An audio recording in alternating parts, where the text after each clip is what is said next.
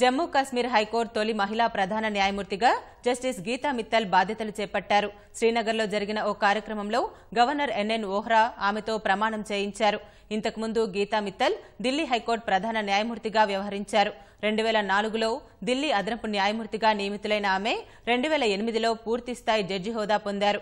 2013 వరకు జాతీయ న్యాయ సంస్థ, జాతీయ న్యాయ విశ్వవిద్యాలయం పాలకమండలి సభ్యురాలుగా పనిచేశారు. అల్లర్ల బాధితులకు ఆర్థిక సాయం, నిరాశ్రయులైన వారికి సాంత్వన కలిగించే కీలక తీర్పులను గీతా మిత్తాల్ వెలువరించారు.